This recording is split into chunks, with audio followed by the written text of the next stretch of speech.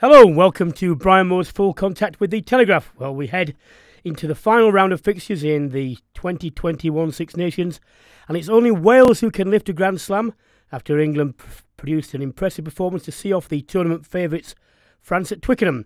Eddie Jones' side said that their best performance of the tournament so far, but he reminded his critics just what his team is capable of when they do click into gear. Jones himself said afterwards that the side was nowhere near their best and he expects them to kick on another level when they take on Ireland at the weekend, a game we'll be discussing in detail throughout the show. As for Ireland, they head into the England game after surviving a late comeback from Scotland at Murrayfield, and despite winning the game, captain Jonny Sexton expressed concern over soft tries he said his side had conceded, and he called on them to improve ahead of their final match this weekend. Defeat for France leaves Wales as the only undefeated side in the Six Nations, and Wayne Pivac's side saw off Italy with expected ease, but their biggest test of the competition so far will come at the weekend when they travel to Paris to take on France, and we'll be looking ahead to that one with the former Ospreys head coach Sean Holley. As ever, we'll be discussing your questions, including the latest on the Lions tour, the future of the Six Nations following the investment from CVC Capital, and alongside me today, very pleased to say, making his full contact debut is the former Ireland captain and British Lion Rory Best. Hello, Rory. Hello, Brian. How are you? I'm okay. First of all, can I say congratulations on a magnificent career, which I watched from afar. I never got to play against you. I would like to have done. Would have been an interesting battle. Tell you what, let's start at Twickenham. What did you make of it all? I thought it was a cracking test match. It was a really, really good test match. I think both teams looked like they wanted to play rugby. They wanted to get to the width. There was some really good mixing up between the backs and the forwards. I think when they kicked, both teams kicked on the front foot and tactically, and I really enjoyed it as a spectacle. I've put this theory forward. People have been calling it an excuse. It's not an excuse, it's a reason. And to me, it's becoming quite plain that the spine of the England team, which is the Saracens' base, and has been for a long time, there are 365 caps with their players. Because they haven't played at all, apart from Itoje, who's a freak, it's taken them time to warm into the games. Now, because they're in the Championship, they couldn't have played any games before Wales anyway. And it's taken time. I just wonder, can you explain, because you're much more recent than me, what is the difference between, because you can be sharp and you can get fit in camp, what is the difference between that and match fitness? Yeah, I think that there's no doubt that these boys can be fit and they can be physically fit and they can be primed and they can do like wrestling, contact drills. You can do all of these to try to replicate a game. But I think what happens in a game is when you get tired, when you get fatigued, and like you know yourself, Bran, as well, it fatigues you in a very different way to any kind of training. You don't know when you're going to get your break. It's not work for 30 seconds, have 10-second break or whatever way around they're doing it. You could go a long passage of play, have a short break, do another one. And it's mentally, you just switch a little bit because your mind, and you can't help it, your mind just drifts when you get tired and you see things a split second later. And when you're playing in club rugby, in the league, you have a little bit more time. So that split second switch off isn't as big a deal. European Cup is a step up. But when you get to international rugby, it is about being mentally on all the time. And that ultimately is the difference between some of the top players and the guys that don't quite make it international level is that mental side of it. Because everyone's physically fit now.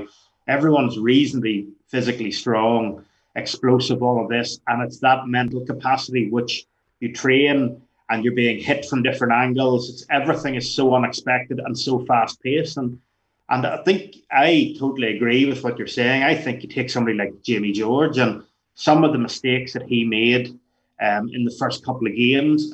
I haven't seen Jamie making those in years. He has been consistently one of the best performers in the world at hooker for the last, whatever it's been, 3, 4, 5 years.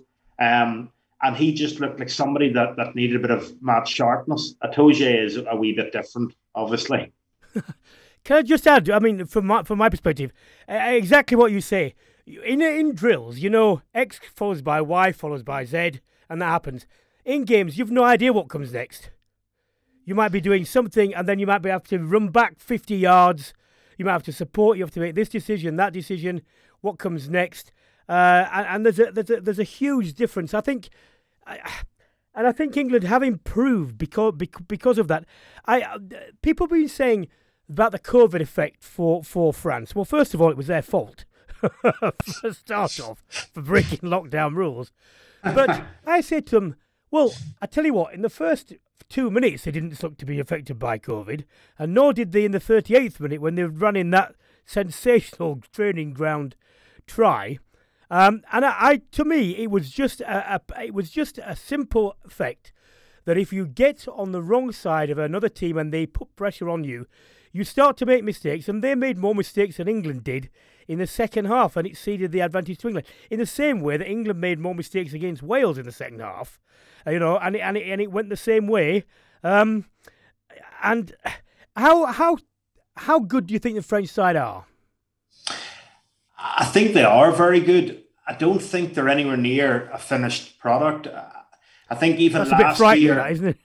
yeah, it is a little bit. I think the big question mark is around when the pressure comes on. I felt in last year's Six Nations that somebody was going to beat them. I thought it might have been Ireland at the end, the way it was running, but obviously the way it disjointed and then the time it came into November. But I looked at the French team and I went, we haven't really seen a team put real squeeze on them. And I think England did that. I think they probably responded better than they did away in Scotland in last year's Six Nations. Now, they got a red card and all of that, but I thought they looked like they could fight back against it. But England at Twickenham probably just proved a little bit much for them. And I think a young side like that will learn how to cope with it better. I think the big thing for France is that they've always had this problem without half in the recent past. You know, it was like, one in, we'll try him. What about him? Oh, that didn't quite work. We'll bring. Whereas actually, I feel now they have two young out halves that can be there for a long time that can mix up. And previously, it was mixing the sublime with the ridiculous. It's now mixing the sublime with the controlled, with, okay, a couple of mistakes because they're young, but they're learning. And I think for me, their halfbacks and the solidity they're going to have there for the foreseeable future is going to be the big thing that's going to catapult France to be a very, very tough team to beat. Yeah, I don't think it was controversial because I thought I saw the ball down just like Joy Neville did. That they told you try. Did you have any qualms about Joy Neville's decision? No, I think it was right. I agree with you. I think there was a moment where you could see it, and you could actually see it for a moment, probably from two of the angles. And I think there's a lot about the refereeing and some of the refereeing over the past whatever number of weeks, both in the Six Nations and some of the club stuff, has been questionable. And I think that's why you have good, almost informed referees as your TMOs. So Joy Neville has been really flying up through the ranks as a referee, and now she's in the TMO. And you can see why having strong referees in there makes a big difference, because it's not, I think the thing that frustrates me with TMOs is the referee will say something, and I have never heard a TMO say anything other than, I agree. And it's like, well, what are you there for? Well, like, why have we wasted all this time? If you agree with that, you must have seen it. So just tell us. And Joy, in fairness to her, went, you know what? On-field decision was no try, but I can see it. And it's hard for you to see in the Jumbotron standing 60 feet away. But in my truck, I can see that that's a try. And I really liked it. And I think it was the right decision. Yeah. Let's go on to Scotland, Ireland. It was a 3-point win. We were discussing last week and saying how difficult the game was to predict. In the end, I thought, although it was a creditable and notable fight back by Scotland, I thought Ireland should have been out of sight, really. I thought they could have put the game away. Yeah, and at the start of the game, the first 10, 15, 20 minutes, I thought Ireland dominated, and I thought they probably should have put the game out of sight. They looked good, and they looked physical. They probably, for me, they reverted a little bit more to type, and the more the game went on, they went back to what has been the type under Joe Schmidt. It was about a physical game. It was about saying to Scotland, if you don't front up, if you don't beat us up front, you can't beat us. And that was ultimately what happened. A few lapses probably made it a closer game than the like. And from an Irish point of view, I was delighted that Jonny was able to kick that pressure kick at the end, because I think they deserved the win. And I think for their confidence, and Ireland as a nation and as a union, I think to draw that game would have been very tough for them to take, and probably very tough for the public to take. How do you think they're going to? What frame of mind do you think they're going to the England game? And also, just as a subsidiary question, Paul O'Connell's effect on the All squad. I think you can see firstly the breakdown. It was something that he was brought in. It was something that felt Ireland had digressed a little bit from sort of that 2018-19 season to last season, and he was brought in to do that. I think their breakdown looks really strong now. They look like they can go through phases. They don't always go over the gain line all the time, but they keep the ball, and then defensively they put so much pressure on the opposition. And then obviously the line out, the Autumn Nations Cup kind of exposed a bit more so when Ian Henderson wasn't playing, that there was a real reliance on him to be able to call it. And I think when you're relying on a caller, your system's probably not 100% where it needs to be. Whereas now with Paul O'Connell, you see the attack. Now Hendy's played quite a bit, but when he didn't start the first game, the line out looked good. But defensively, the system that they have there, that obviously Paulie's been drilling, is working really, really well. They have a couple of smart line-out jumpers in Tag Bird, James Ryan and Ian Henderson, and they move really well. But still, you've got to have a good system. You've got to be well drilled. And I think up front, I think Ireland are looking quite strong. I think the scrum is still what was an area of real strength. I think they're just getting parity, and I would like Ireland to be hammering on and really using that as a platform a bit more than they are. But there's no doubt line out and breakdown, I think Ireland are back looking very strong.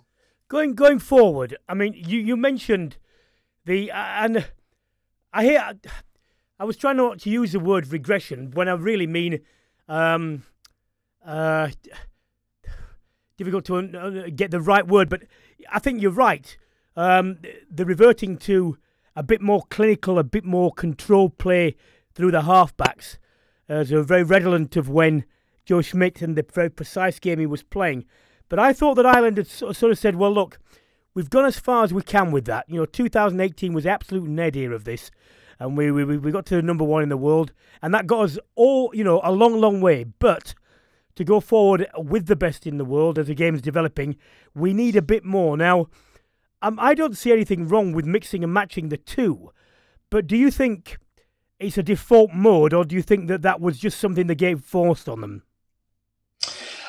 I think there's a bit of both. I think the game was forced on them because there was a lot riding in that game. I think if Ireland had a loss to Scotland, you're probably talking about finishing fifth, or you're certainly talking about having to beat England and rely on things. And it's nearly a playoff between England and Ireland for third and fifth. The way things potentially could have panned out. So I think the way the game went, it kind of dictated it. Murrayfield is a tricky place to play, even without the crowd, in terms of just it becomes a bit niggly and it becomes a bit stop-start. And if you allow the game to break up, it suits Finn Russell and it suits Stuart Hogg, and the looser the better for them.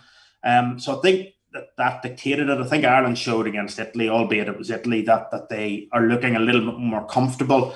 I think Ireland have to keep developing that game, because you're right, the modern game now is about being comfortable in that unstructured, being able to play what's in front of you, having good options, good lines, being smart enough to take those. And it's something that Ireland probably weren't great at before Andy Farrell took over, and it's something that he's really trying to drill into them. But at the same time, when you're playing in these pressurized games, all you want to do is when the pressure comes on, you revert to type. And you just want to go back and go, well, we know that this worked. And ultimately, we want to play a bit more width. But when we play Scotland, if we go through the middle of them, that works and that wins. And it's Andy Farrell's, it's end of Andy Farrell's second season now. You mentioned the break that he had to have with the Joe Schmidt era. I mean, what do you think the biggest differences are between his approach and Joe Schmidt's, and how well do you think it's working? I think that Andy wants to be a lot less structured in terms of, I think under Joe, like we knew where to be. It was 3, 4, 5 phases. It was set, and then after that, it was about keeping the ball, applying pressure, being really good defensively, really good in the air, and just squeezing teams.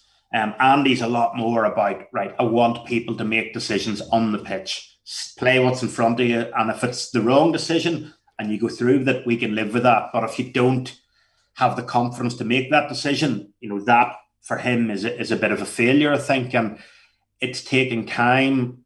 And I think the biggest thing for me is that under Joe, everyone knew what the structure in the system was. Everyone knew when you turned up to play Ireland how they were going to play, and that's fine. That was really successful, and it shows that actually being predictable but doing it a lot better than somebody can defend you doing it is still a good method.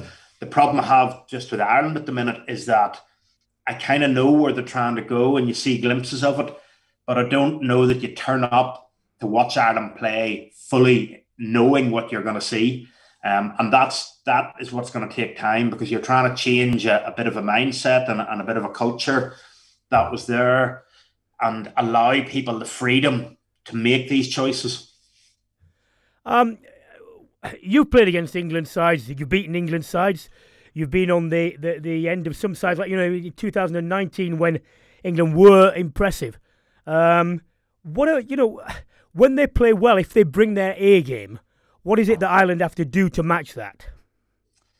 I think it's about physicality, certainly over the last few years, and it's probably came from the points that I made about Joe. Everyone knew that if you could physically get on top of Ireland, you had a good chance of beating them. So England have brought that. I think the last few years, Ireland have probably struggled to match that, and a lot of that has been the breakdown. I think if you're going to beat England, you've got to beat them at the breakdown. You've got to get that gain line. You've got to get quick ruck ball. And I think for Ireland to win on Saturday, they also need a way to get a foothold in the game. And I think the set piece is going to be really important for them. Can they get an area where they could almost get a break? If England are dominating, can they bring it back to a scrum and squeeze a scrum penalty, or squeeze a bit of pressure from a scrum or a maul or their line out defence? They're going to have to find a foothold in the game around that set piece that they can dominate. And that's going to be vital, because that'll not just exert the physicality that the forwards will want, but it'll also exert pressure in England. The narrative up to the game will obviously focus on Ford and Farrell, both characters that divide opinions starkly. Both get a lot of stick for their irascibleness, the way they do or don't speak to referees, and yet, I know Owen Farrell not very well. You know Jonny Sexton very well. They're not at all like they're portrayed in the media or people think about them. A lot of listeners get in touch about Ireland's options at 10. What do you think of both players and Sexton himself? Is he going to stay to the World Cup? Do they have a replacement? I think firstly they're very similar personalities in terms of they have this insatiable will to win, and will do anything to win, and expect everyone around them to have that same mentality. And sometimes when you see it spilling over, it's when they feel that maybe somebody else in that particular moment doesn't have that same will to win, and it's a desperation at times to want to be the best. And I think as captains, they've brought that into their game, and I actually think they've both done really well. If you look at how Owen Farrell dealt with the Wales game, the team could have stopped giving away a few penalties, but the Gozer bit where he was trying to get them to look at the knock on and trying to explain to them about the quick crossfield kick. Everyone's going, oh, he should have handled it differently. I don't know what else he can do. He's trying to explain his point. The refs heard him and has just ignored him. And it's not like you can't just go and grab him and make the ref. It's something, and I don't think that he looked like he particularly lost his temper. He was clearly infuriated, and rightly so.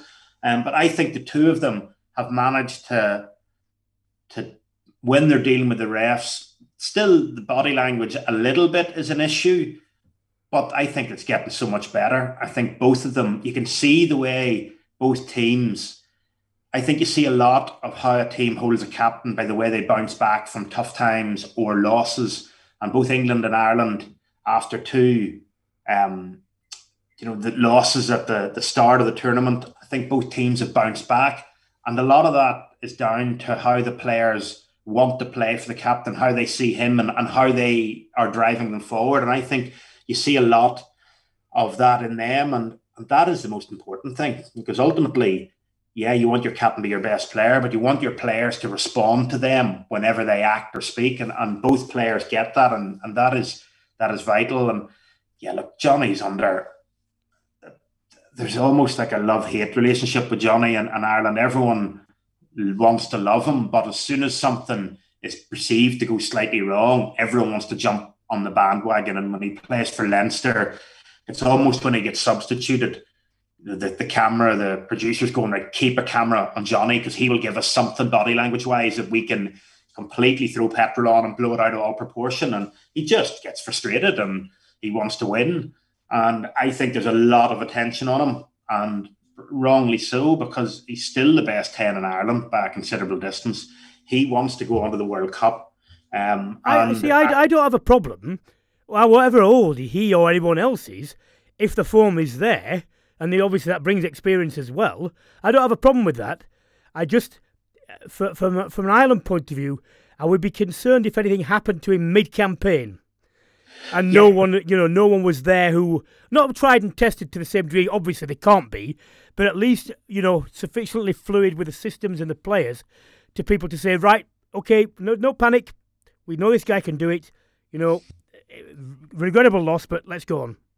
Yeah, I think Ireland have been a little unlucky in that they have kind of developed understudies to Jonny, and then for different reasons, they haven't been there. Joey Carberry post-World Cup, they put a lot of time into him. He got injured just before the World Cup and really probably went to the World Cup on one leg. So they needed him there, but he wasn't the replacement that they developed because he had the injury, which subsequently took him out for probably going on 12 months or more. And now he's back and he looks good. The problem has been a little bit in the past because Jonny had a few niggles in that sort of 1920 season. Ireland needed him to play to get his match fitness up, to get his sharpness up. So therefore you couldn't take him out to rest him because he didn't need rested, he needed games. And that has a vicious cycle because you need him playing in form. If you have Johnny Sexton in form, you can play somebody like Italy and go, right, look, Jonny, we're going to put you on the bench as a safety net, but we're not going to start you. Yeah. But if you need Jonny to find form, those are the games when he can get a bit more of an armchair ride and find form and kick on from it. And I think Ireland probably don't have anyone that they can fully trust. There's a lot of London Irish who's not doing too badly. Yeah, there is, but that is other problems, which we'll definitely not go into today. But I think Ireland don't have that at the minute playing in Ireland until Joey comes back fully fit. Billy Burns is inexperienced. Ross Byrne has had his troubles, particularly against England. Harry Byrne hasn't really played in a full strength. When you get to the European Cup games, he's arguably behind his brother and Jonny. So to throw him in against, say, England this weekend, I think that the beauty of the Irish system is that you're allowed to develop and bring people through. You put them in for a bit, bench them a bit. You can't just throw somebody in. If he burns out, we'll throw him out and we'll bring somebody else in because there isn't the sheer numbers that maybe in England or France have. So you've got to be careful with this young talent. And I think that is just where Ireland are sitting at the minute. They need Joey to be fully fit and match sharp so that they can take a bit of the pressure off Jonny, because you're right, at this current time, if Jonny goes down, they are a little bit lighter. Billy Burns is playing really well for Ulster and he's tactically and his ability to pass the ball is really good. But is he able to step up to a top level international fly half? There's obviously a question mark there because he's not getting enough game time to develop that. And look, Andy being in the camp knows better than anyone. Well, Wales are heading into the final round of fixtures as the only side in contention for a Grand Slam. Now, not me saw this coming pre-tournament. I have a guest who has a grin as wide as a Cheshire whatever on his face. It is Sean Holley, former Ospreys head coach. Hello, Sean. Hey, Bri, how you doing? Now then, Di Lama, who I think you follow on Twitter, has christened it the Something House Grand Slam. We all know what the 4 letters missing are. Does it matter whether there's element of luck? Does it matter if it's so characterised? I think you guys know, but we all need a little bit of luck, don't we? And there's some merit in what Di Lama says in terms of maybe our first couple of victories. But since then, I think we'd all probably agree this Welsh side has developed. It has got better. And it's proven a few people wrong. And some of the statistics are backing that up now. Really good execution, clinical finishing in the 22, the best in the tournament, scoring tries, which was a criticism in the autumn and towards the end of Warren Gatland's tenure. And we're undefeated. So by hook or by crook, you've got to give them at this stage some praise. So what has changed from, Pivac's early reign when he couldn't buy a win and now when he can't have a loss, seemingly? Well, a couple of things for me. One, the set pieces got better. Credit Jonathan Humphreys. It was poor last autumn. We couldn't win a line out. The hookers were getting blamed. But as you two guys know, it's a combination of things. And that's got right. They've gone simple options. They're using a range of jumpers, but winning the ball. And the maul has got real good purchase and they're scoring tries off it. So that's one thing. Defensively, he made a harsh decision to remove Byron Haywood. Gethin Jenkins has come in. We've looked a lot more solid, a lot more structured. We're pushing off. We're not as aggressive as perhaps we were under Sean Edwards, but we're managing sides a lot better. And the last thing, he's picked Lewis Rees-Zammit. Simple as that, Look, I thought that the England game against France was a good learning curve for the strengths and weaknesses of the French team, what you can and can't do against them. What I've got my own thoughts. What are your thoughts out of that game and what Wales should be aware of, both to exploit and to defend against? Yeah, I think, look, our kicking game needs to be spot on. I think, both Jalibert has come in, hasn't he? When he's in the backfield, he's electric. Doolan has been fantastic, in the air, dealing with kicks for such a diminutive guy. And his counter-attacking back. And then Dupont. So, if kicking to France is going to give them any sort of go forward with Aldrit as well, back there, getting across the halfway line, that's a danger sign for me. I think it's going to have to be a real intelligent thought process for Dan Biggar and co and Stephen Jones this week as to how they're going to kick. Are they going to kick to compete and put France under pressure? Well, that's what England did. I mean, England stopped this long ball game. And with people like Doolan and whatever, you know how far they can kick anyway. And if you give Thomas and other people room, you're going to be made to pay. So they cut that out completely. They made France battle for everything. You've got a few bobbles around there. And I don't see any reason for Wales to depart from that. Not least because Wales' game is not to kick the ball off the field anyway. Has been since Warren Gatland. Keep it on the field, keep a high ball in playtime, and I think they'll probably stick with that and put them under a bit of pressure. Don't forget, we've got guys like Lewis Rees-Zammit, Josh Adams is back really to his best, George North at 13, who can compete in the air along with Dan Biggar. So that'll be a big thing, and hope for a bit of rub of the green. But it's hard to keep this French side down, isn't it? Teddy Thomas, people like that. Dupont. Ireland did well to sit on Dupont a lot. England put the halfbacks under a bit of pressure. And that has to be the recipe. But I'm a big one, Bright, that we have to go out and try and win it rather than try not to lose it. If we try not to lose this against France, they're too good, man. And I think, as good as England were, I think both Scotland and France showed a little bit of having missed that previous round of the Six Nations. I think now France are battle-hardened. They were close to beating England. They come into this, and we steamrolled at a really poor Italian side, and yet still didn't score in the last 15 minutes. So there's so much at it, isn't there? There is, but I thought what England showed in the second half is that, like every other team, you're susceptible to pressure. You make the little mistakes, you give away the penalties, you make the little knock-ons and so on. And I just wonder, Wales have had a proclivity ever since Warren Gatland took over, and it was still there under Wayne Pivac, even in the early years. This tenacity to stay in games and to stick with them. For me, it always is this way, by the way, but even more so, the ability to stay with Wales to stay physically with France up front and possibly outmatch them in fitness terms, I think will go a long way to deciding this. Yeah, I think you're right. And that discipline that you mentioned has been so important to Six Nations. And it's modern rugby that we have to deal with. Wales have been so disciplined themselves that it's helped their cause. And, that has to be the factor against France as well. But you're right, matching them up front. And that resilience you talked about, Bri, comes from the core of experience that Wales have in the team. Ken Owens, Alan Wyn-Jones, Faletau and Tiprick, Bigger, Jonathan Davis, and then Liam Williams. That core, that spine of been there, done that, really does add to the Welsh factor. And no crowd, which will be a big thing for Wales coming home to Principality Stadium, but, have to deal with that and bring their own emotion.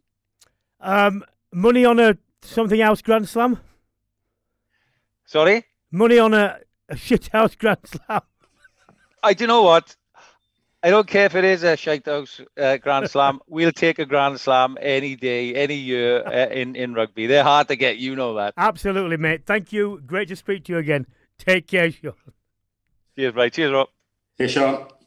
Rory, back to Italy. Look, a thumping loss against them. Frano Smith says they're on an upward trajectory. And to be honest, I think actually this crop of Italy players are probably as good as any they've seen at their stage of development. They haven't got people to emerge yet. Because what they've got for me is at least an appreciation of how to play when the game breaks down. Whereas when they first came in, they were very much a set-piece side like Georgia, could do all the rote things, couldn't do anything else. That to me is a development. The problem is obviously everyone else is developing.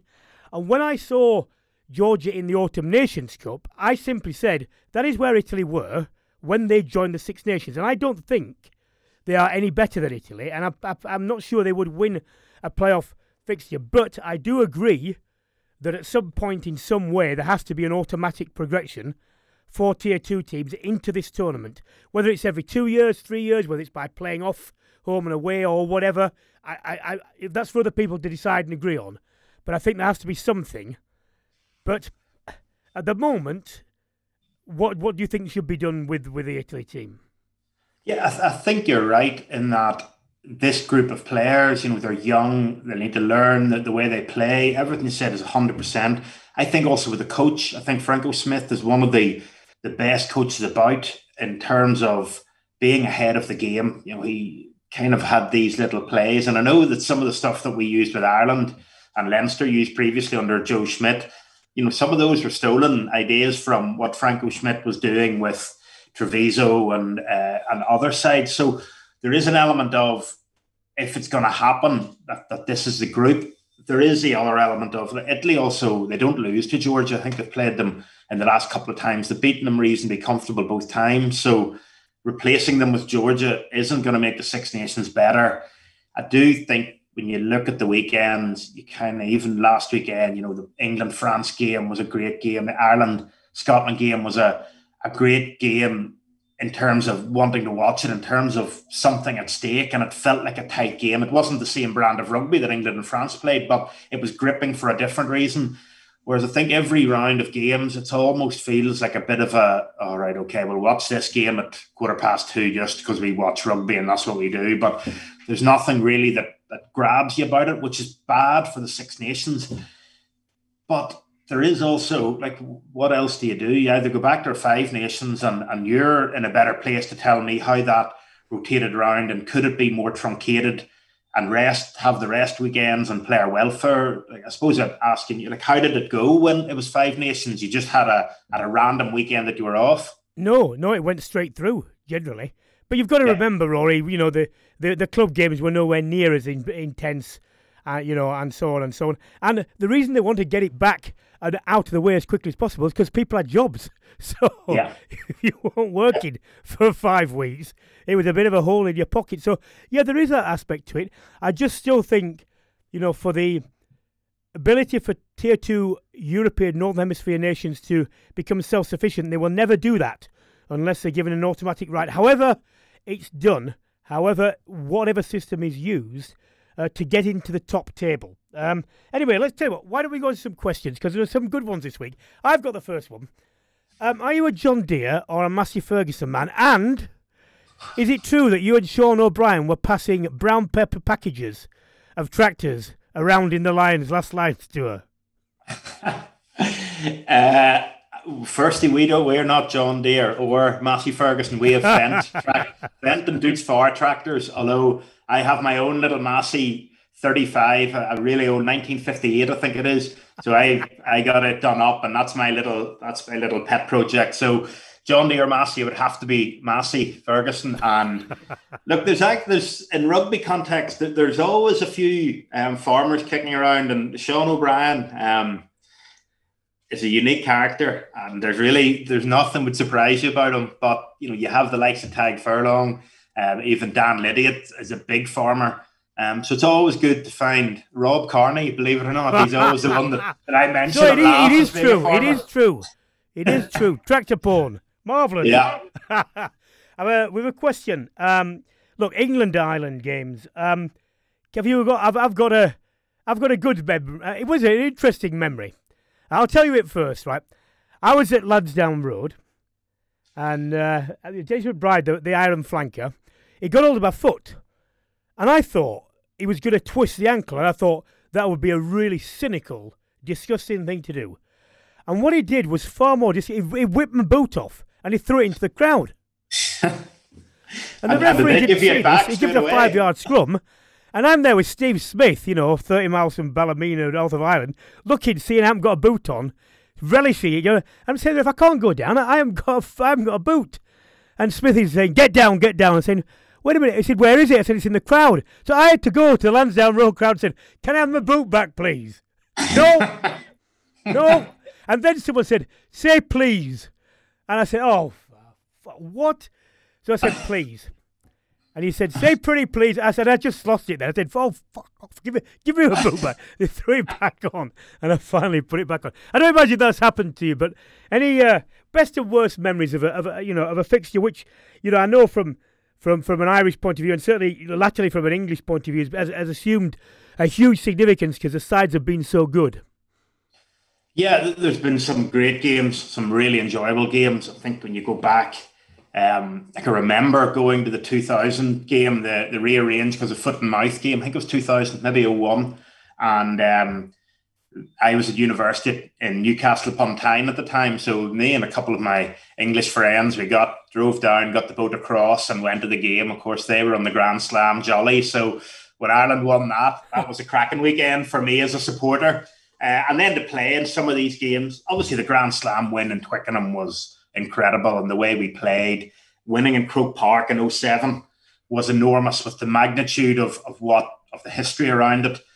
There's been some not so good days, sort of the early 2010, 12, maybe in around 12, where we got a really wet day, last round of the Six Nations, and we got wiped up front. We got the scrum was just going backwards, and regardless of the score, we were well beaten anyway. But you know yourself, when you're in the middle of a scrum going backwards, not fun. You'd rather the scrum go forward and lose the game sometimes. And that was really hard to be physically beaten up front and then to lose the game, and it being a wet day, so there's a scrum. Felt like it was a scrum every 2 minutes, and it was horrible.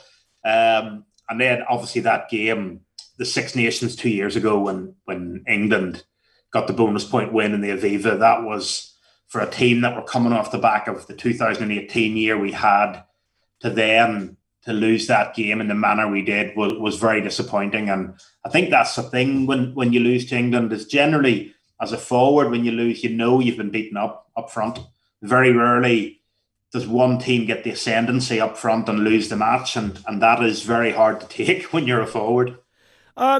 Look, this is from Barry Phillips, but it could have been from any number of listeners and questioners, and it's about the scrum. And now, obviously, it's going to come down to this with me and you.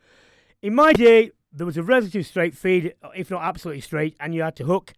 In your day, it went all over the place, didn't it? From just pushing to a strike to whatever. And now we seem to be getting back to a position where you're supposed to strike, and you're supposed to feed the ball straight at albeit you can stand off to one side. And to me, it's just going again. Now, I have been vocal about this because I believe that striking mandates certain things. It mandates you, as a striking team, you want a stable scrum, first of all. So you're not the one that's buggering around and trying to move, and so on. I mean, and not least for me, is they just take so long now, with the resets. What, if anything, do you think can and should be done? Look, I think obviously striking the ball should be something that I was quite good at. Yes, I think it's a skill. And, I think when you have a skill, you should be rewarded for being good at it, and you should be penalised for not being good at it. And to feed the ball just negates that completely. I think that I feel they should probably be stopping the game clock for scrums, because if you get to 78 minutes as a knock on, you might as well blow the whistle up, because it's a bit like the end of an NFL game when the quarterback takes the knee. Yeah. It's basically over unless you do something stupid. I think there should be some way of, let's not let the scrum constantly go down and reset. And whether it's just, if there's any nonsense, and penalties are quite severe. This is when the referee's guessing and he gives a penalty. Like, a penalty can cost you a match. There's maybe a potential where you stop the game clock, and if they go down, you just straight away go, right, we're not messing around. It's the free kick. You can't re-scrum on the free kick, so you have to tap and off you go. Just something like that, because there is a lot of time wasted on it. But I also think it's a really fascinating area of the game. Well, certainly, front row forwards find it fascinating. And rugby in its essence has a place for everyone. So if you're big, fast, slow, whatever it is, and if you make the scrum like rugby league, it becomes more of a game for athletes again, and that takes away. Well, you get to a stage where you can be 6 foot and 16 stone and play anywhere. Yeah, exactly. And for getting young kids into the game, the exclusive nature of it, or the inclusive nature of it, is what makes it great, because young kids play soccer, and if you're not fast and light in your feet, you're no use. So you're the last pick, which is, as you sort of, I'm sure when you're young and you're last picked, it's not a nice place to be. What do you mean? That was a good football. Wow. I'm only guessing. It's outrageous. Coming on to outrageous things, Tag Furlong. What about this? We can't have people doing this. We just can't. It's embarrassing. It's just. It was great to watch, though, wasn't it? Yeah, and it's funny. Mike Ross tweeted on Saturday or Sunday night, basically saying something that this clip should never be shown again. It's a tight head props nightmare to have other tight head props doing this. And in fairness to Ty, like, he really came in and kind of reinvented what the Irish tight head prop is. It was always, before that, it was John Hayes and Mike Ross, and it was about being big and strong and being able to scrummage. And all of a sudden, this kid came along, and at the start he got a few doings in the scrum, but he's now been able to scrum really well, but to do stuff around the pitch that some back row forwards can't do. And, it just is. And a lot of it with him is about his aggressive nature. When he did that first step, the second step, was almost, I'm not sure I think Finn Russell bought it before he sold it. Oh, yeah, I'm pretty sure. It was an easy way out. Oh, my God, he sidestepped me. Instead of having to put his head across the front. And he still had the strength and the aggression to throw it off. But then the subtle pass afterwards, like, look, Tadhg Furlong has everything. And if you look at him and Kyle Sinclair, they really are like the modern day tight heads. The sort of tight heads that, from a Northern Hemisphere point of view, 10 years ago, you looked at the Southern Hemisphere and went, oh, how could you ever get props like that? And these boys have completely reinvented it. And look, it's great to see, because they still have that stature and that physique, and scrum is still important. But, to be able to do that sort of stuff is class. Tell you what, I will take a final one. Andrew Bromley. Hello, chaps. A couple of nice words and memories about Gary Halpin. He was a bit of a hero of mine, and obviously recently passed away. Do you have any? I mean, I didn't know Gary very well, because he was after my time. And funnily enough, I used to meet in the pub much more often, or in and around games. And I just thought he was a mountain of a man. But I tell you what, as a quiet, sort of self-possessed guy, but with a very, very wacky outlook on life, he on many things. And when you were around Gary, things were never straightforward in a great sense of way. You never knew where things were going, and he brought that unpredictability. And it was just a joy to be around, because he was different. Yeah, totally. And I think probably best summed up by this try celebration at was the '95 World Cup against New Zealand. You know, who goes New Zealand in a World Cup? You know, you have to be a little bit wacky to do that. And I think just the outpouring of, I didn't know him particularly well. Obviously, he was before my time, but like he would have been in Ireland teams that I would have watched as a supporter. But the outpouring of sort of some of the very recently retired players and right spanning back sort of generations of players that all had messages on social media and around the place sort of showed that big characters affect you and they touch people. And that's exactly what he's done. And everyone had such a great word to say for him. And it was a really, really sad moment for obviously his family, but for Irish rugby and probably the whole rugby fraternity. Rory, great mate. It's great to speak to you at long last. And when we get the opportunity, we should have a beer. I can't promise you any tractor talk, but I shall look up on other things. Thank you very much, Rory Best. Thank you, Brian. Well, that's all we have time for this week on Brian Moore's Full Contact with the Telegraph. A huge thank you to my co-host, Rory Best, and to Sean Holley for joining me. And if you've enjoyed this episode, why not subscribe and check out some of our previous episodes? And you can do that by getting in touch at fullcontact@telegraph.co.uk. But if you need even more of an incentive for the next couple of weeks, you can enter a prize draw to win one of £300 John Lewis gift vouchers if you just fill in our short survey.